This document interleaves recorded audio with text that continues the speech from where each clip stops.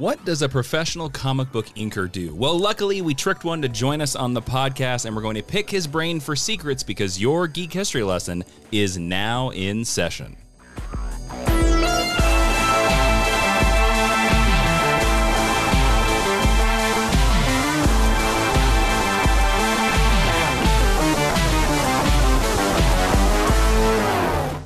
Hello and welcome to Geek History Lesson. I am Jason Inkblot Inman. I am Ashley Victoria Robinson. Welcome to your Mind University because you have stumbled onto the podcast where we take one character, construct, or creative from popular culture and teach you everything you need to know about them in about an hour. And I am so excited today because we don't have to do the heavy lifting on this one.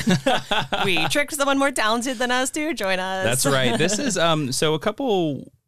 was it a month ago? A couple months ago, we did an episode about comic book shops and sort of the secrets of running a comic book shop.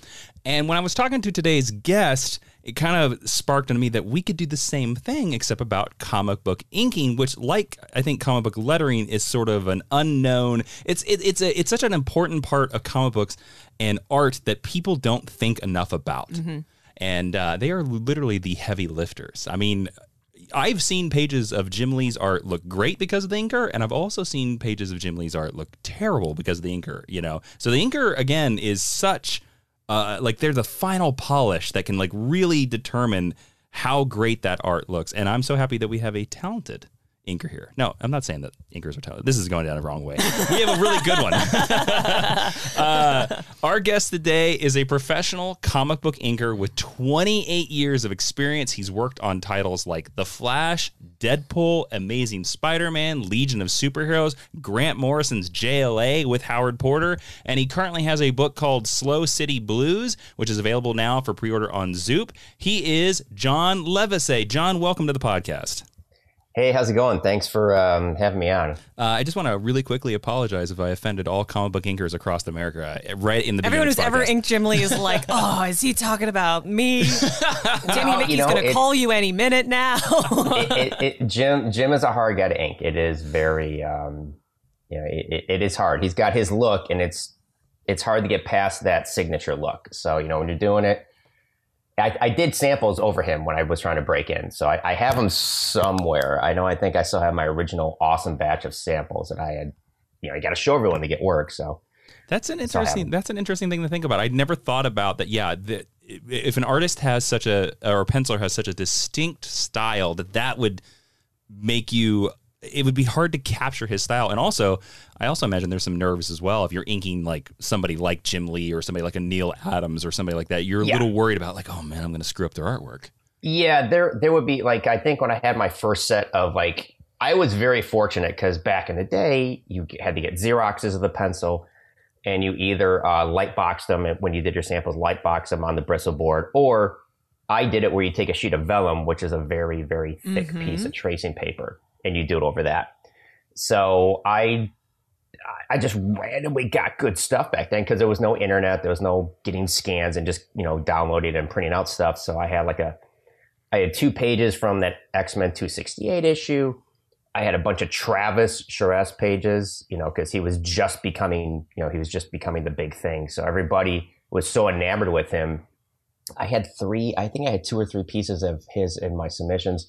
And every single editor remembered me because they were just taken with those Travis pages. That was my big thing. Everyone remembered who I was. Wow, that's cool. All right, now before we get too deep into this, John, you have a book right now that is available for pre-order on, is it Zoop? Yes, okay. ZOOP. Tell us a little bit about Slow City Blues and how people can check that book out.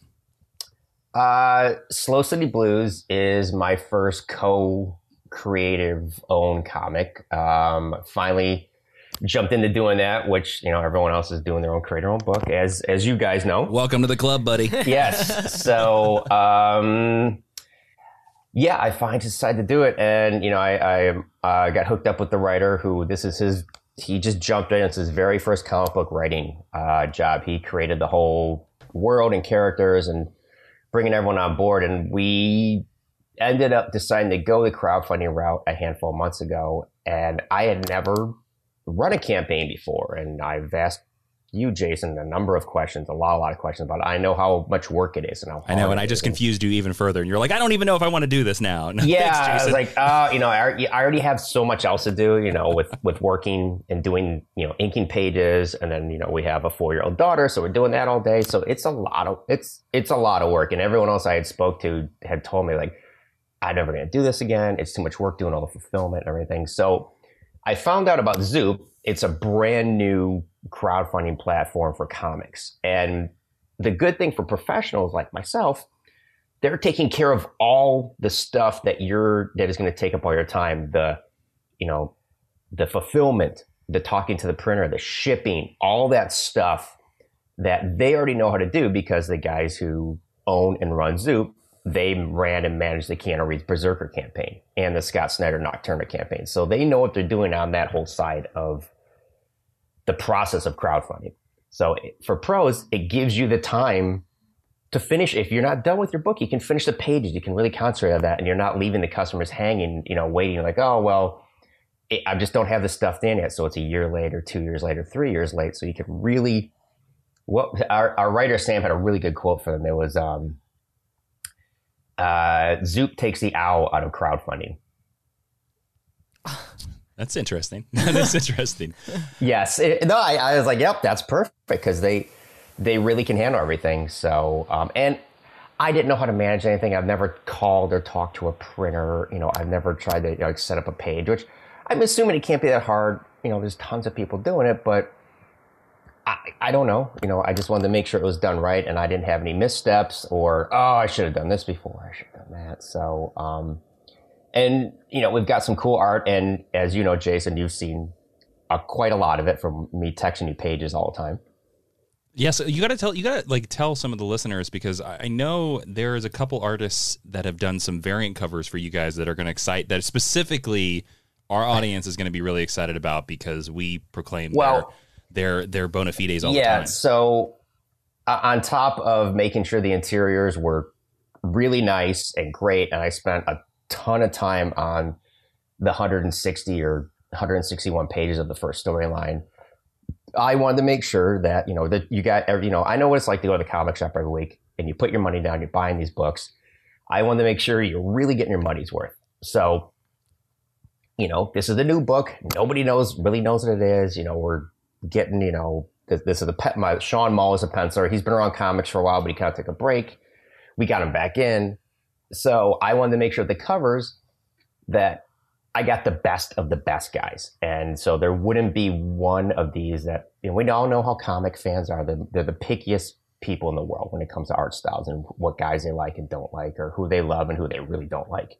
So I ended up getting a crazy lineup of David Finch, Paul Pope, Howard Porter, Derek Chu, Francisco Mattina, Juan Tedesco, Doug Monkey, Carrie Nord, Yasmin Putri, Brett Booth, Philip Tan, Randy Green, and Brett Booth. Did I say that one twice? Well, I mean, he's worth saying twice, so it's okay. Yeah, okay. There was a lot of guys. So needless to say, there's only an A cover and a B cover for each of the 5 issues. So, and I inked 5 of those dozen covers. The rest were all either the people inked themselves or they were, digitally painted. So I wanted to make sure we got the biggest guys that were, to come out of the gate. And I can say, I don't like bragging about stuff, but I can say I defy anybody who has got a creator-owned book that is going to have a better lineup than this. It is not possible. I would agree with that. It's not possible. And they're all done. That's the other thing. They're all done. The whole story is ready to go. You don't have to wait. All 5 issues you can get all 5 issues at once. We're having a season 1 drop. So you don't have to wait. When the campaign's done, we get everything tallied up. We go to the printer. You'll get your books in a couple months. And where's the best link for our listeners to go check out Slow City Blues? It is, I should have written this down. It is zoop.gg. And if you go, I don't know if I can click out of this, because like I said, if I click away from your screen, I don't know if you're going to go away. Yeah, please don't click away. Yeah, so listeners, if you type Zoop, ZOP.gg ZOOP into Google, it will be the first search result, and the very top search result under that is Zoop Slow City Blues. Yeah, or if you are on Twitter, if you go to my page, it's in my bio. The link's right there. It's very easy to find. Nice. All right, so let's get into some secrets of comic book inking, because it sounds like you've been doing a lot of inking on Slow City Blues. Just in case, because I believe in the Stan Lee rule that, like, you never know if this is somebody's first time ever listening to the podcast. Yes. So just in case they don't know. Explain what a podcast is. Yes, what is a podcast, and what is a computer? No. No, what exactly how would you describe what a comic book inker does to someone who has no clue? Well, so back in the day when we didn't have the technology we have now, you would need, for the printer or when they would get the pages ready to go to print for a comic, they would, do I don't even know what the word is, Jason. They would do like a plate. They would do a printer's plate of that page, but to make sure everything was visible and very clean, because technology was not great back then, you had that, scanning pencils was not very clear. And back in the day, everything was late. It's just like today, everything was still rush. So the pencils are just banging out these pages. And back then, page rates were not great. So you would get guys doing 2, 3, 4 pages every day. Or you could hear that old legendary story like Jack Kirby could do 7, 8, or 10 pages a day if he had to. And you need that. The inker needs to come in and make sure everything is clear and clean and separated. And, there's depth and clarity and textures that you can tell that, hey, that's a basketball, or, this is, rubble, or, dirt, or textures on a suit or skin or someone's hair. So it's all about separating to give that depth and look and make everything nice and clear and crisp, and it's a little different now. I mean, there's a lot of books that are printed just from pencils because we do have the better technology, and we have scanners that can scan every molecule. So there is that. And sometimes they're mostly doing it to save money because they just, in comics, nobody wants to pay for anything. But there's nothing better. You're not wrong, my friend. Yeah, they just don't, because that's a thing. And by that, you mean the companies and stuff.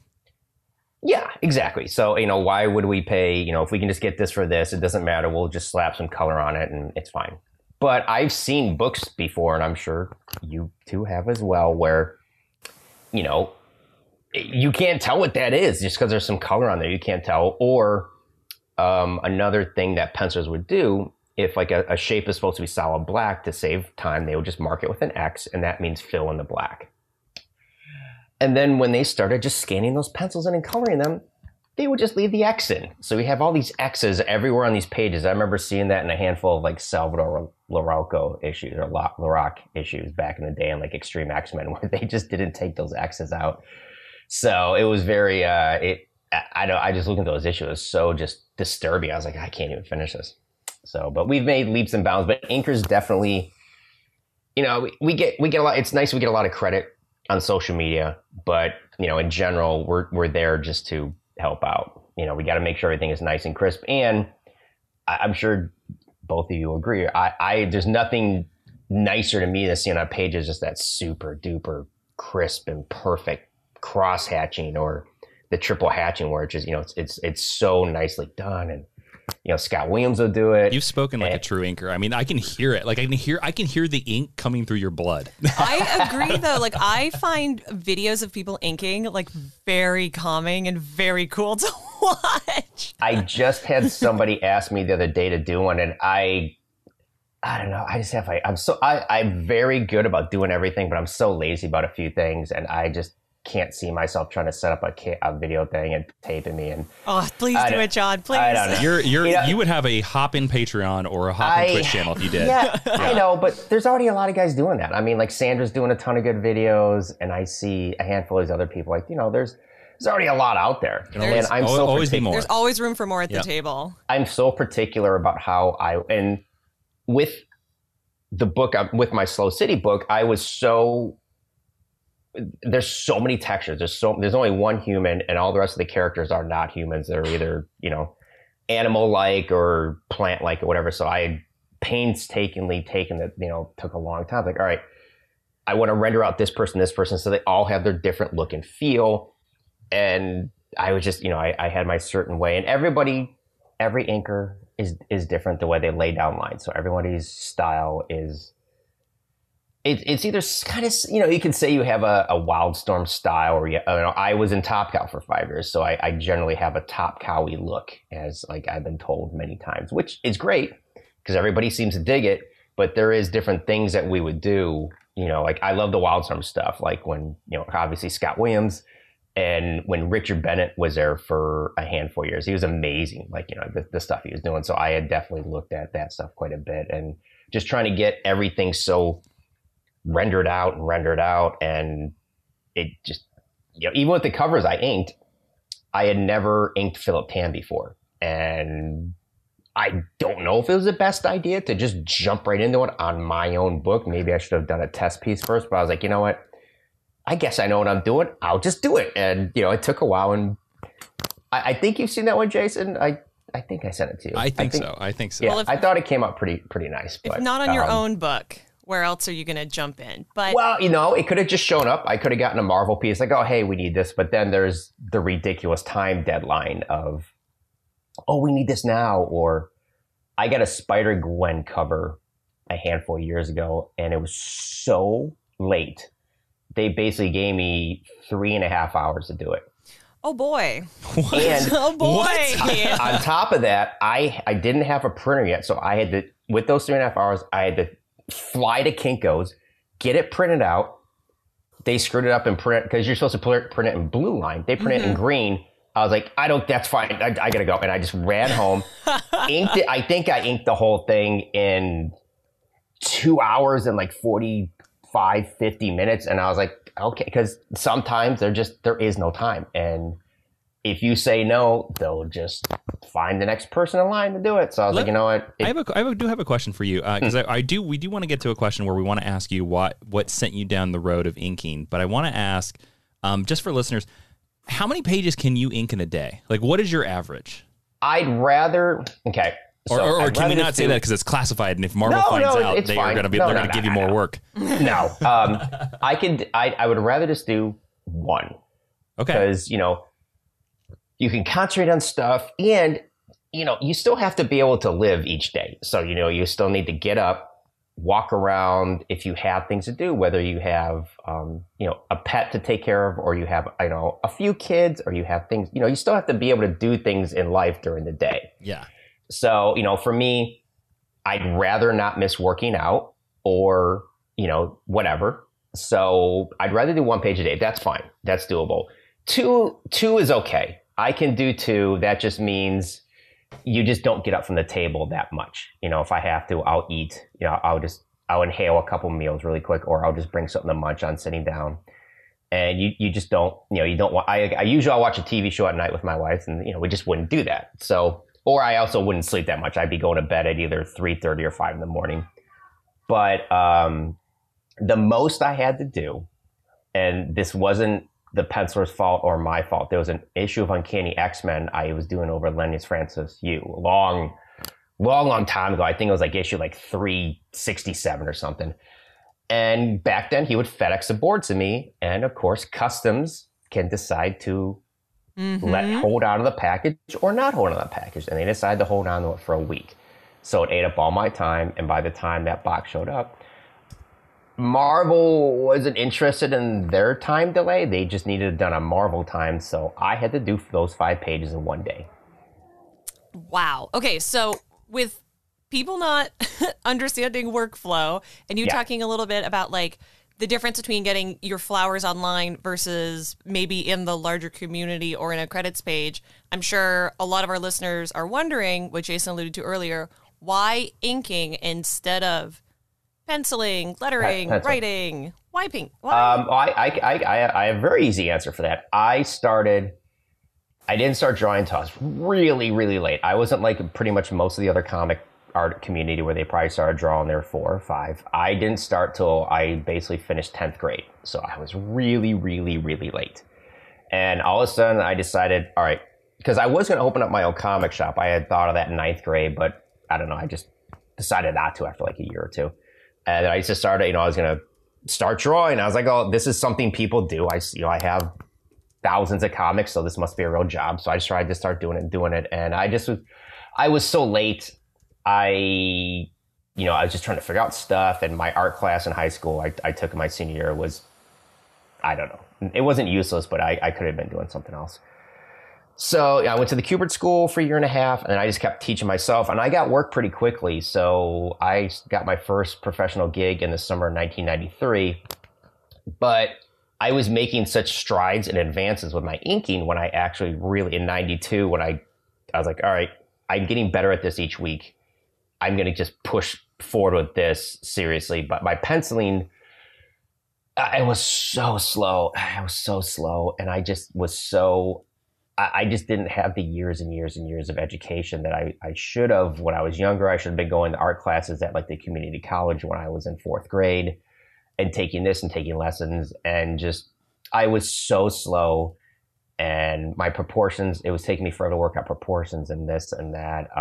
Shockingly, my portfolio did get me accepted in the Kubert School, which I was darn sure I was not getting in. I was like, there's no way I'm getting in. It was so bad. And I was like, all right, I'm going to do this. And I was just getting better. And then I was just getting work. But, I was just one of those guys. My penciling was not up to snuff to even try to get work. I would have had just completely stop inking and just focus on that for years and years and years. But, I don't know. I was getting too much work, and I was getting too much work on big, huge books to turn that down. So basically, it's like you. Yeah, that's a great problem to have. Yeah, that was great. You're too good at inking. Yeah, you listened to the universe. Well, I didn't mean it that way. I wasn't trying to inflate myself. Oh no. No, I was going to say I think that's great because we always say to a lot of our friends and a lot of creatives where it's the idea of like listen to what the universe is telling you. Like if people keep hiring you for a certain gig, you must be good at it. And even though it might not be your dream gig, you're like, oh, I'm going to be the famous Steven Spielberg. But if people keep hiring you to edit films, then edit films because you must be good. And that's the thing is,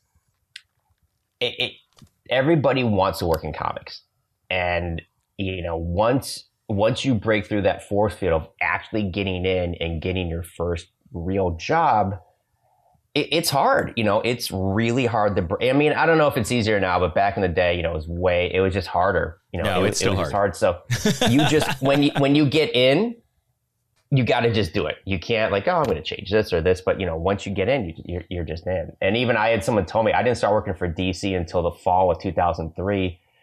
And I kind of never tried to get in before because everybody told me it was so hard to break in unless you were some like superstar. But once you broke through that force field, you were in. And if you were reliable and you weren't a problem, you could just keep getting work. And it kind of, they were kind of true. Has it been true? Yeah, it kind of was true. Yeah. Once, Howard Porter got me in because he said I had to ink the Flash when he was going to start with Jeff. And that got me in. It broke me through the force field. And I literally had worked for them full time for, oh God, I think that was 2003. And I worked for them pretty much like 95% full time until like 2013, I think. Yeah. Well, I want to ask you, and this is kind of a 2-part question here. I want to ask you, like, what excites you and inspires you about contemporary inking right now, and how the business sort of works. Like you mentioned Howard Porter. You've done a lot of work with Howard Porter. We're big Howard Porter fans on this show.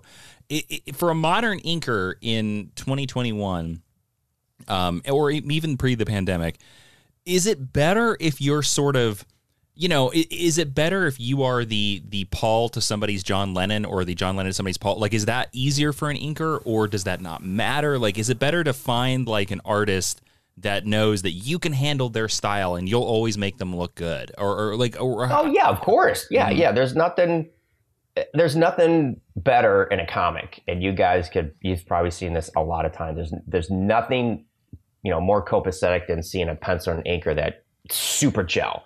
And like it's just great. Every page is perfect, whether it's just somebody walking down the street or somebody just punching nonstop, and you get the trifecta if the writer and pencil and inker just click, and that Yeah. It doesn't happen a lot. It happens once in a while, but I mean, those are the stories that you'll just keep rereading. Yeah, you can tell it becomes. It's funny because those books always pop to the top because like when you remember it, it always becomes instead of 2 names, instead of just the writer and the penciler, it always becomes 3 names. Mm-hmm. Yep. You know, and the 3 names. Like, you know, I mean, that's how I figured out who Danny Mickey was. You know, I mean, and Norm Rapmund, and you know, like it's like Tony Belair on the colorist side. Yeah, exactly. Like, like there are those certain names that keep, or even Scott Williams. For Jim Lee as well was like I would always see his name next to Jim Lee. Or Terry Austin with John Byrne. Yes. Yeah. You know, it's funny because the X-Men had that trifecta thing many times. They had Claremont, Byrne, and Austin. They had Claremont, Romita Jr., and Dan Green. And then they had Claremont, Mark Silvestri, and Dan Green. And then they had Claremont, Jim Lee, and Scott Williams. Mm-hmm. And those are the ones everybody loves. I mean, you'd be hard pressed to find anyone that doesn't like those issues. All right. So now another question I want to ask you is the second part of this. We're in the digital age. Mm-hmm. Are you a digital inker or are you a traditional? I don't know how. I was pretty certain you were a traditional inker. I do not know how to digitally ink. The only thing we don't know how to ink anything, so you've got both of us outstripped. Yes. So I do not know how to do digital inking. I'm an old school guy. I like having the boards. And I know people tell me I either hear it is quicker to do it digitally or it's not. So my thinking was I'd rather I can do everything just as quick as I need to, or slower, or really fast on the board. I already know how to do it. I know the techniques. I know how to move certain things. I know which nibs. For everyone listening, I do everything very old school. So I use a dip quill that you dip in an ink bottle, and it's a little metal nib, and you do all your stuff. I don't use brush, which I only use brush to fill in the big black areas. A lot of guys do use brush for doing their line work and rendering. And I've seen some inkers share pictures where they use Sharpies. I've seen it. Oh, no. I have seen it. Well, wow. Usually a lot of the guys now, which has become very popular, are those they look like markers, but they're like these little ink pens, but it's like a marker tip. Mm-hmm. Mark Morales, everyone's using them now, and Mark Morales tried turning me on to them like a handful of years ago, and I don't know the name of that, but I have one of those. Are those like Copic markers? No, Copic are the gray tones. But I know. Wait, I have one right here. Hold on. Yeah, it's a black pen, and it sort of has a brush tip, sort of. Yes. I got one right here. This is you are right. It was a Copic multi-liner water Copic proof pigment ink. Well, let's say we're both right. There you go. Yes. So, but the tip looks like it is the tip of a marker. It's just very, very, very tiny. Mark, everyone's using them, and most of the pencilers who ink themselves now are using these because they don't want to have to worry about. When you're an inker, the biggest thing is control. So you're using a nib and you have liquid on it, it could splatter, it can go awry, it can catch the fiber of a paper and not work out. And brush is even harder. It's very, very, very difficult to be really good with a brush. It's very rare. And there's a handful of guys out there who are, but using these little Copic multi-liners, it's a little, okay, easier isn't the right word. It's just there isn't room for splatter, or there's going to be like bleeds with the ink running down the page or something. So they can use these, and there's a handful of guys, they look great, and I'm sure the examples would be like J. Scott Campbell, Olivier Coipel. Forgive me if I'm leaving out the others. Those are just the two that pop in my head immediately from seeing pieces that they posted. But these are really, really, really popular. I did use them for a little bit. I was more concerned about, so when you do finish a page and you have pencil, when you're done with the inking, you erase all the lead. So the page looks very clean and it's not going to look all messy and gray when you scan it. So my concern was when you erase it, the lines sometimes lift off, even if you're using ink. So when you're using a marker, it could come off even more. And, I didn't want to have to sit there and keep going over lines. And I'll do that even with ink. And I'm super duper duper meticulous to make sure my pages look as crisp and clean as possible. So that once in a while a line will lift off, I'll go over. But the marker, I was a little too fearful that like not just 3 lines would show up, go away. Maybe like 30 or 100 lines might go away. Then I got to redo the whole thing. Let me ask you a question, because back in the day, it used to be that it was always this one piece of art, this one page, this one board. The penciler would draw it, then it would get shipped to the inker. The inker would ink it. Usually this was all done in New York. And then the letterer would letter on top of that page. Like that's why some of the coolest things about the old pieces of art, and we're going to get to that conversation as well, that you have word balloons on it, whereas modern art, you don't really have word balloons on it. It's all done digital. Now, for 2021, for you, are you working all on scans? Are you touching original art? Are you actually inking on top of original art at any time still? It's a little touch and go. So I'm one of the Chris Bichello inkers, and yeah, because you worked on Doctor Strange a little bit, right? Yeah, I did that. I did like 15 issues of Doctor Strange, and then I was part of his group, so we just went right into some Spidey stuff, and then Peter Parker, and then Deadpool for a little bit, and then we're on nonstop Spider-Man right now. So in the beginning of the deadline, I'll get a few lead pages from Chris, but generally when it's getting to the last couple days, or the last usually 2-3 days of the deadline, then he'll send me a scan and then I'll print it out. But so generally when I get pages from him, it's like the first couple are actually lead, and then the last couple are the blues. So, oh, interesting. Okay, yeah, and Chris's style was so unique. No one else, it seems, he doesn't have a clone in the industry, which is very nice. But it's funny because he'll send me a page. It's oh my God, I don't know if we're gonna get this done. We're gonna get this done. And he's like, do you think you can get it done? I was like, look, if you just get it to me, I'll figure it out. And I was like, have I ever let you down? He was like, no. I was like, all right, then I go, please send it over. It's fine.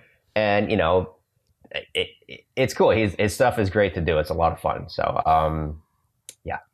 I'm still getting lead pages once in a while. Yes. Okay.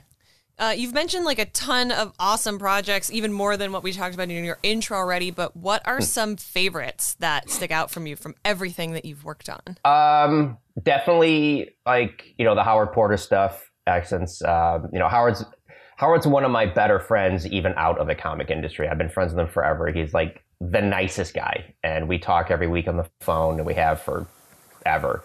So it's nice to get, to work with guys are very cool, and his stuff is great, even though he's probably one of the more humble and shy guys in the industry. So humble. I got to meet him very brief. One of my first years at DC when I was doing the show there, and I just was heaping praise on him, and I made him sign some of my JLA issues, and he was surprised that I was he was the person I was the most excited to meet was Howard Porter, and he is the most quiet. Yes. And he hates praise. I give it to him all the time when I write it. He's like, and his stuff's great. I've done probably maybe almost 800 or a smidge over 800 pages over him after all the issues we've done. And and he was gracious enough to do a cover for my Slow City book, which it looks amazing. So that was very cool. But that one's all digital. He almost asked me, he's like, hey, we should do the inking thing again. I was like, whatever you want to do, it's fine. But I knew he was just going to do it digital because he's so, he has so much stuff to do. So I didn't even think it was going to show up. Does Howard Porter draw completely digital now? Yes, he has since 2012 or 13. It's all digital. He hasn't had a real board since then. So. Wow. Oh, yeah. I definitely tried to buy some Scooby Apocalypse pages for him. And there's none. And he very kindly said, well, I'll send you the TIFF. Yeah, that's the thing. And one JLA thing you guys would dig, and probably almost no one knows about this. So when John Dell left JLA to go over to CrossGen, that was issue 40, like that last big storyline that they were doing, whatever, that big World War III or whatever it was.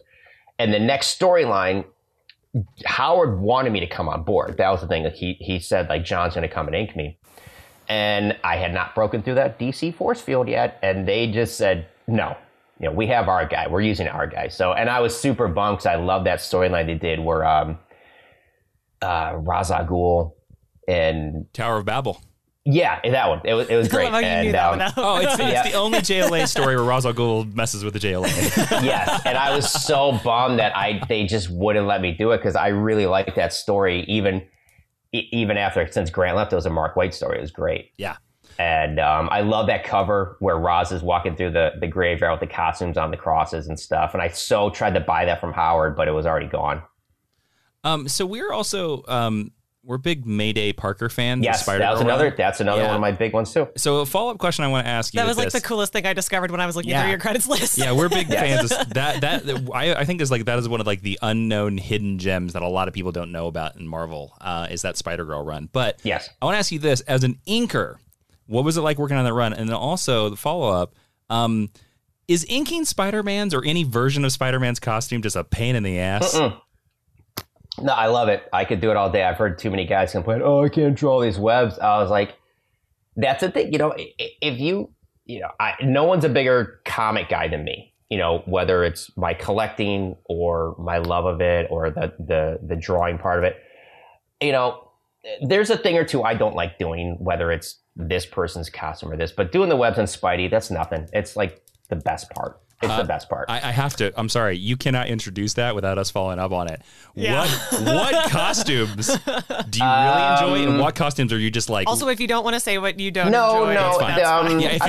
If you're worried the DC force field might come down. No. I'm trying to think. I think they're just little tidbitty things. Like if their costumes have too many. Like I like Iron Man, but I don't know how enjoyable it would be to do an issue or multiple issues of him because it's all circle templates and ellipses and, correct, because there's nothing I hate so many more. Bolts.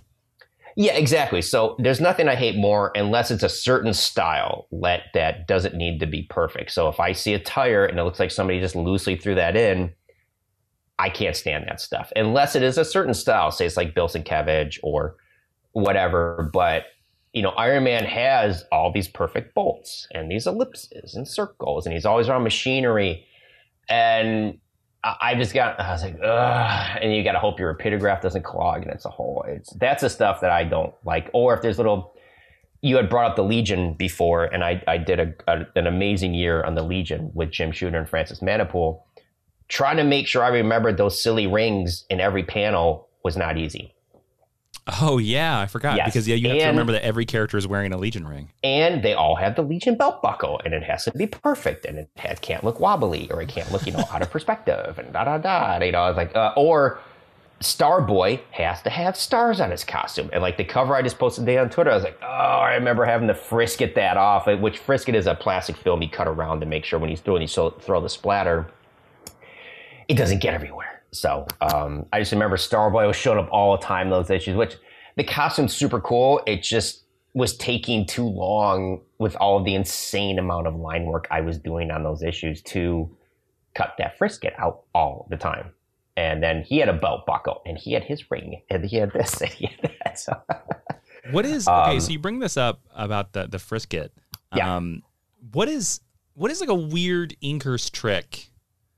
Because I'm certain you have like all kinds of weird tips. I do. I have things a ton you do of old to get school textures. ones. Yeah. So like, what is like one of the strangest things you do, or that people might not even realize when they're looking at the comic book, but you're like, I get a rubber balloon and I poke some holes in it and I throw ink at it, and anything can work. It doesn't matter if you're using a brush, a quill, a Q-tip, or if you've shaved down a stick, anything will work as long as you're getting the desired reaction and look that you want. It doesn't matter what you want. Or, people do that. I'm sure you've seen this has been very popular the last handful of years. I think Sean Gordon Murphy really, pulled it out of, it's everywhere now. The little fingerprints you see like in Smoke, like for Smoke, they use fingerprints, so that texture will be everywhere.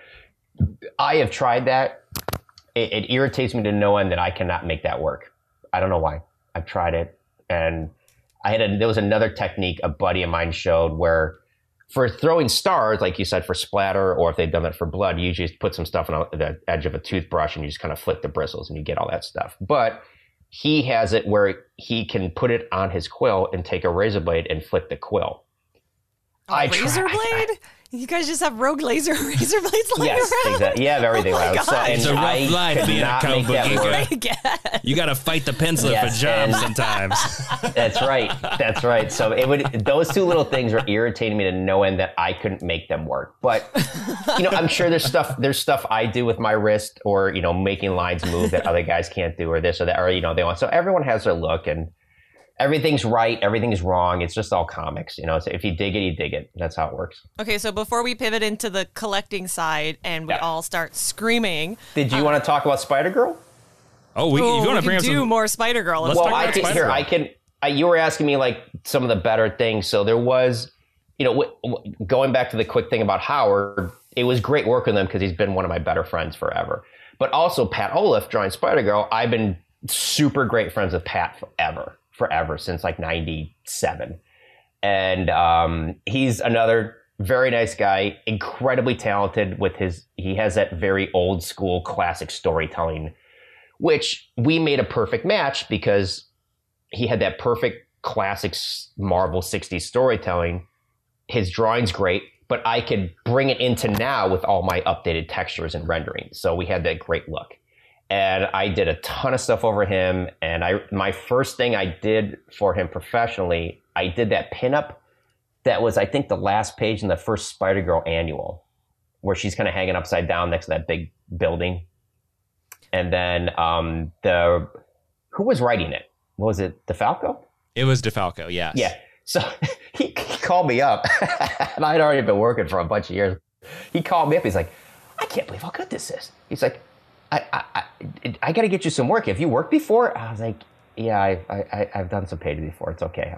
It's very nice of you to say that. It is very funny. He's like, I've never heard of you before. You're obviously an unknown. Yeah. and I don't know how anyone could forget me because no one has my last name. So I have that very unique thing where everyone will remember my last name since no one has it. And then I got to do, I did issue 33 with Pat of Spider-Girl where she fights that other Spider-Man.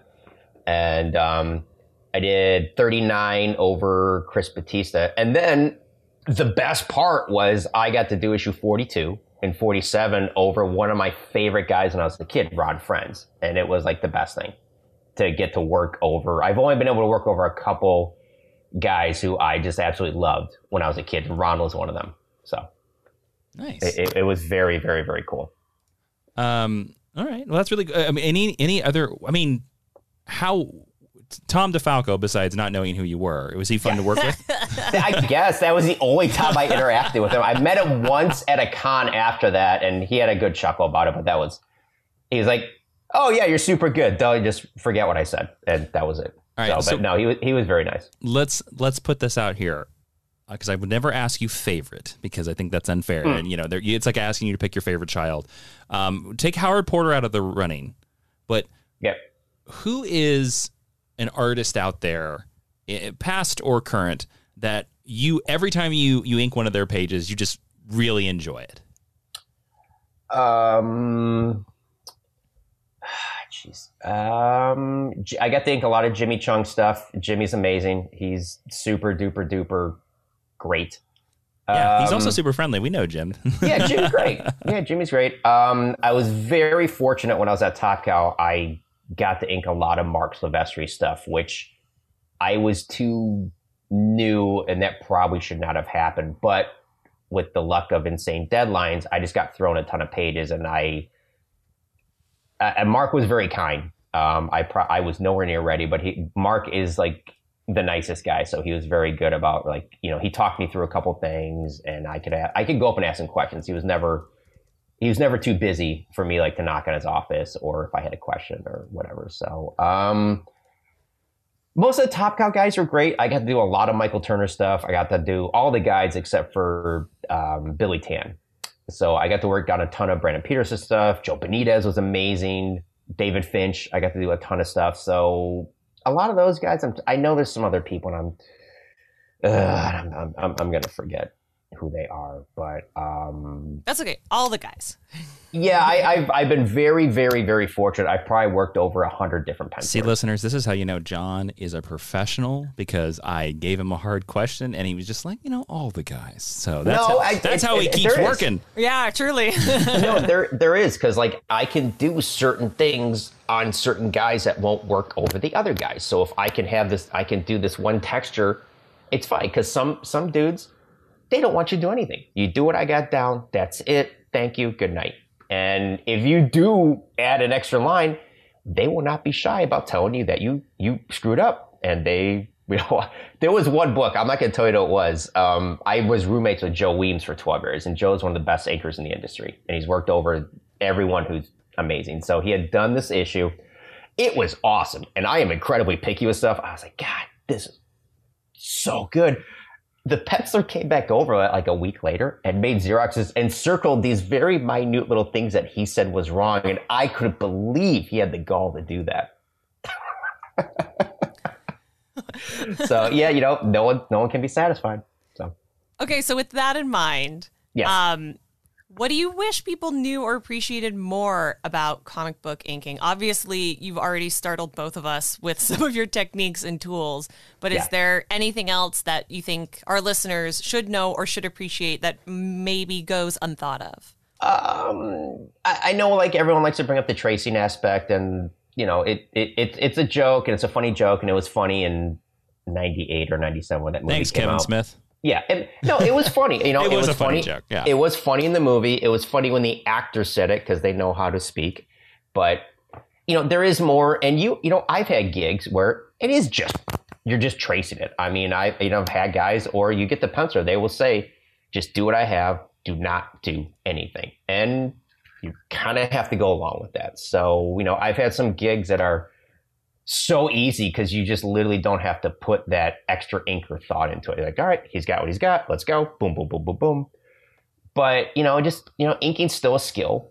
And everybody on social media is generally very nice with the praise they've given inkers in general, whether, they're talking about this guy or this girl and stuff. So just, it's a job, and we all love it. And, we wouldn't put up with the razzing, I guess, if we just weren't, totally in, like we were totally invested in doing it. So making sure and that's the thing, I want to make sure every page is great and, the fans dig it. And, I don't want to be embarrassed to show anybody anything. So you want to make sure you're putting, everything you can into it. All right. So to end this, when we were first gathering this episode and talking to John about doing this episode, John revealed to us, everybody, that he is a big collector of comic book art. And he also sent me his page from comicartfans.com of all the pieces of art just to make me jealous. And so, John, we're going to talk about some of your pieces, but what got you into collecting original comic book art? Was it just, let me ask you this. Did any pencilers ever give you or gift you any of the pages that you worked on? Yep. Mm-hmm. Yeah, and randomly enough, that Howard page you're probably digging with Superman on the TV screen, he gave me that one. Yeah, everybody. So, again, we cannot speak the praises of Howard Porter enough, and we got to get Howard on the show eventually. But good luck. Good luck. We tried. The first, we'll get him one of these days. She says, threatening. We'll trap him in a corner somewhere. You know what you got to do is that you have to get he and I at a show. Done. And then, all right. Have you seen that old DC interview we did when we did the Flash? They videotaped us at I think it was the Wizard Philly show. If you find it online, it's very fun. They did a whole slew of those interviews at the time, and everyone said ours was the most relaxed and enjoyable, because I think I was laughing through the whole thing. If I find it, I will send it to you if you haven't seen it. I was going to say, or I will find it and share it on the socials for everyone, because that's got to be too good to miss. Yes. And that was back when I put out a ton of weight. I was like super big, so I would say how big I was. Well, the page, don't do that, listeners. The page we're talking about is John here has a page from JLA #1, favorite series of the podcast, page 9, and it's this page of like all the TV monitors, which of course is not a thing, but it's the best because it has long-haired Superman in it. Yep. So yeah, I saw that you have Jason's favorite Superman. Oh man, you have a page just to have any pages from that run is pretty amazing. But like, you also have another person that makes me kind of jealous is you have a page of Mike Wieringo original art from Sensational that was Spider-Man. a gift.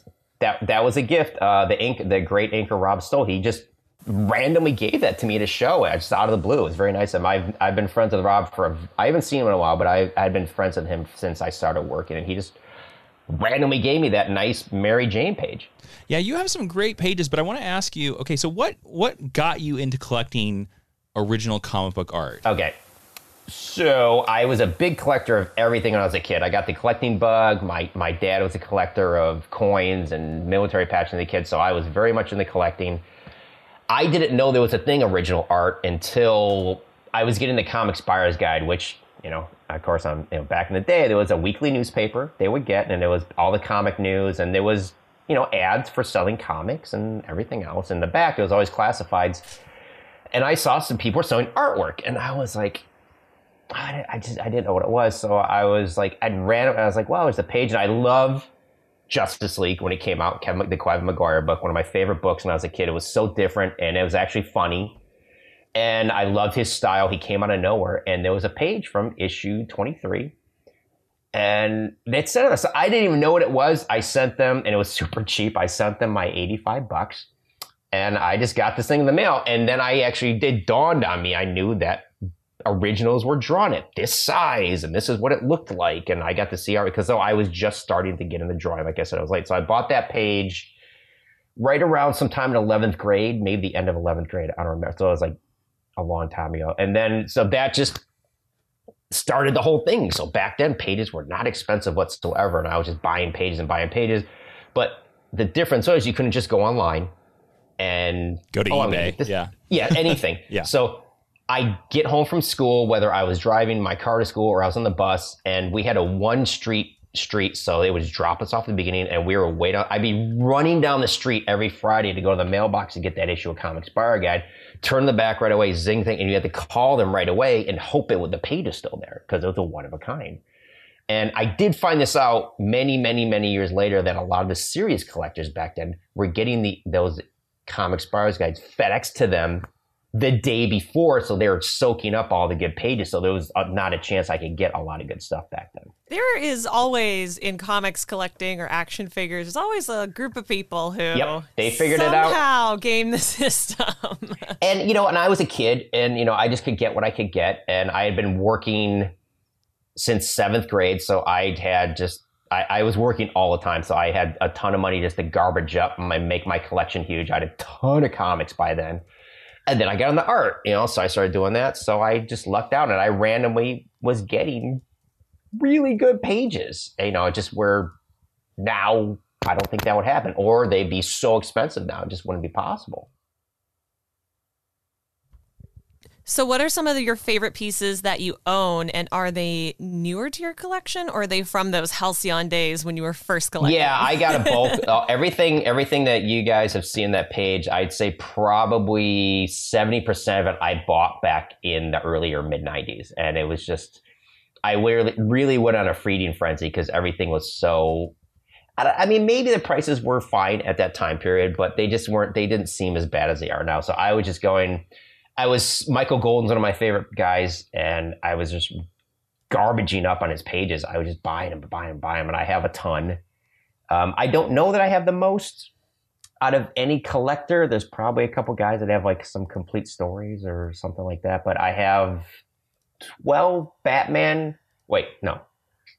Yeah, I have 11 Batman family pages, and I have one of his black and white pages from one of those Marvel magazines. And I have a lot of cool stuff. There's certain guys. I used to have this great page from Vigilante #1 by Keith Pollard, and I had it forever. And some guy begged me to sell it to him. So I think I bought that page for $20 back in the day, and then I sold it for an insanely healthy profit a handful of years ago. Well, another thing that you have, which I think a lot of listeners, this is an unsung hero of comic books, is that you have some original art from Don Rosa. Yes, I love Don. You have a couple Donald Ducks, and the cool thing is, and I would love, Ashley, if we could share this on our social medias, is that it looks like, and correct me if I'm wrong, it looks like you have an original commission from Don Rosa where yes, it's Donald I Duck have a picture. good story for that too. Okay, please tell us this story because Rosa, everybody out there, if you don't know, is very famous working on Duck Comics and Uncle Scrooge and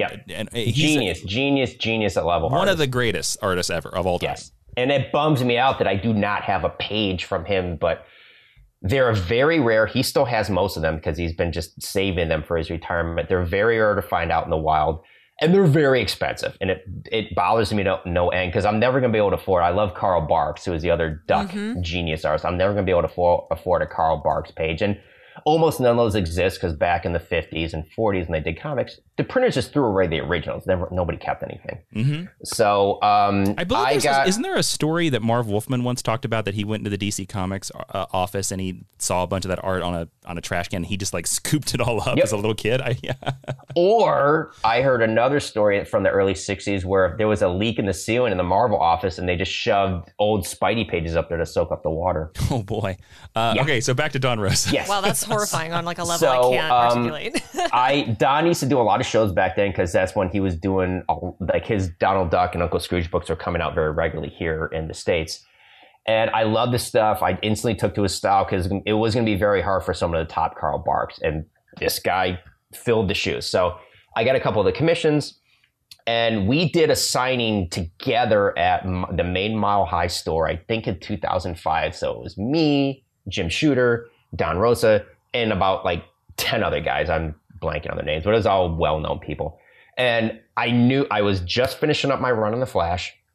I knew Don was there and I had to get him. So I brought everything. So there was going to be no excuses. So he was there and, everyone's in the superheroes and, I knew he probably wasn't going to get mobbed. So I made sure went over there, lavished him a ton of praise and attention. And I was like, hey, I'd love to get a piece from you. He had done like 3 other ones. I was like, you had this and this. I'd love to get a new one, blah, blah, blah, blah, blah. He's like, oh yeah, sure. And so I had this idea, since I was on the Flash, and somehow I thought this was funny, is having a shot of Donald wearing the Flash ring and the costume is spilled out of it. And then he's like, well, how do I get that back in here now? And he was not interested in doing that one bit. So it was a weird conversation. And I was like, well, why not? He's like, I don't know. I just don't want to. And I was like, but, and there was nobody in, this is going to sound not nice, but there was no one else waiting. And I was like, well, come on. And then he's like, well, I didn't bring any board. I was like, I did. And I bring him some board.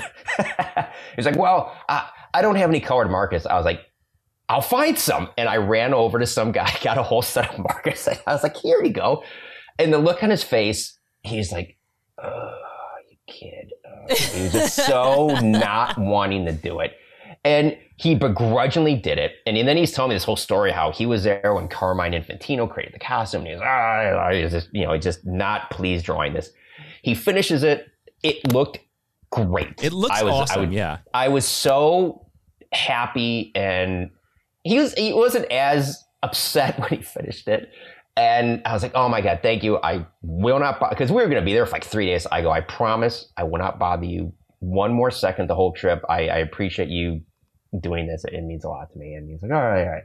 So I saw him like 5 years ago, I think, at a show. And I had a picture of it on my phone. I was like, hey, do you remember doing this for me? He's like, oh my gosh, I do. And he's like, you know what? I do like this now. He's like, can you please can you email my scan of it? So I did. So at least he got over it. Okay, at least he wasn't That's so sweet. That's like a perfect story.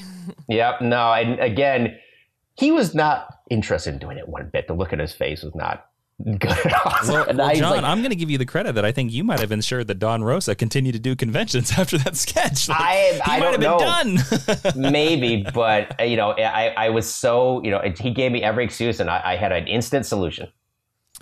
Final question for you in terms of collecting original comic book art pages. Yes. What is your tips and tricks, best advice for somebody who wants to start collecting original comic book art pages? Probably the best thing, just get what you like. Don't get something you assume is going to just go up in value. Mm-hmm. Don't like, oh my God, this is the hot character for the moment. I'm going to spend a ton of money on this splash page and I'll be able to flip it in a year or whatever. Just just get what you like, or, depending budget wise, maybe start off with getting commissions. They'll be a little cheaper than getting like a real page or a cover, which, now prices are so crazy. I mean, I haven't bought a page. Well, that's not true. I actually traded, I got a Michael Golden page, for me, my ridiculous obsession with it. I traded off 2 pages. So I traded that and I got some cash for it. So I didn't technically put any money into it, but just get what you like, man. If you like Wolverine, look for a Wolverine page, and there's so many different options. You can go on eBay and every artist has a rep. And if you go on Comic Art Fans on the left side, there's all the dealers that are repping people.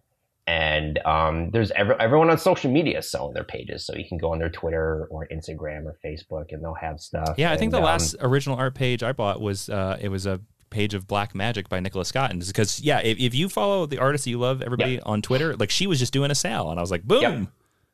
Or, if you are looking, if you don't have a lot of money, just like buying a comic at a convention, wait till Sunday because no one wants to carry that stuff home. Yes. But it also is harder because that one of a kind page is only one of a kind. So a lot of times everyone will just scoop in that first hour of the show and just pick up everything. But, a lot of people, they'll probably have their stack of super expensive stuff, medium price stuff, and much lower price stuff. So there's generally something for everybody, but just, take your time. There's always more pages every Wednesday. So, nice. Just don't pull the trigger on something that you're not 100% sure of. And then like a week later, you regret, I shouldn't have spent all that money. But, just make sure it's something you really like. Well, everybody, don't forget to go check out John's book, Slow City Blues. You can find it at Zoop. That's ZOOP.GG/C/Slow City Blues. If you were to say a couple sentences to somebody who was like, I don't know about Slow City Blues, like how would you pitch them on that book to be like, you definitely want to get this? It's just a crazy amount of the story's great. There's a crazy amount of just action, and the ending's very heartfelt. From even like when our penciler came on board, the big thing he sold me on bringing him in was, he started to tear up when he got to the very end of the story, when the whole thing, climaxed. And he's like, I started to tear up a little bit. I was like, yep. I go, that's it. You got it. You sold. So there's a ton of different characters there. The detective is trying to redeem himself from a terrible accident. And he's basically stuck in an infinite loop in his conscience. And that is the whole construct of Slow City. So he's just inside his head and he can't get out. And he's trying to just still run his regular life as a detective and get this all going. So we've got, you can go to the page. I'm not a writer. I'm probably describing this very poorly, but go to the Zoop page. There's a very nice description about the story. And you can see the great covers we have, all the items, the issues. We have just single issues and hardcovers. They're very modestly priced. That's the one thing I wanted to make sure. I made sure, since I'm a collector, everything is very nicely put together, and the prices are really fair. They are. They are very well priced. And so we'll have a link to that in the description of this episode. John, also, where can they find you on social media? Mostly do most of the stuff on Twitter. So it is the number 1. So @1 John Livesay. Awesome. I post every day. I post a neat book from my collection and some sort of piece of mine from either a published book. Like I found I found a stack of all my Legion stuff when I did that. So I've been putting up the ridiculous covers that I've been putting up. So, and we'll be talking to him about some of his key issues, everybody, on the Patreon over at patreon.com/Jawiin. So yes. Check that out, definitely. Everybody out there, thank you so much for listening. Don't forget, Ashley, they can follow Geek History Lesson on social media where? You can do that at geekhistorylesson.com, facebook.com/geekhistorylesson, or on Twitter at GHL Podcast. Don't forget, you can follow Ashley on Instagram and Twitter at Ashley V. Robinson. You can follow myself on Instagram and Twitter at Jawiin. That's JAWIIN. And now, hashtag stick around, the last section of our podcast where we make sure you stuck through the plugs. John, what is the one piece of original art that you own that you will never part with? Say there is a fire at your house, the kids are outside, the wife is outside. You can only grab one piece. What's the piece you're grabbing? Crap. Answer like Howard Porter's listening. I think unfortunately it'd have to be one of my Frazettas because they don't come up that much. As much as I maybe would say a Michael Golden piece. Very fair. I'd probably have to say one of my Frank Frazetta pieces. Nice. All right. Well, that's an excellent choice. Well, John, thank you so much for joining us on this episode of Geek History Lesson. Yes, and I didn't even put this on there. If anyone has any Slow City questions, you can go to our Twitter and Instagram, which is at SCB Comics. At SCB Comics. All right. Well, John, thank you so much for joining us. I had a great time. No, thank you. It was very cool. Thank you very much, you guys. And listeners, thank you so much for joining us, for listening to this episode of Geek History Lesson. I am Jason Razorblade Inman. I am Ashley Victoria Robinson. And Professor Jason, would you please dismiss the class? Class is dismissed. Watch out for the ink.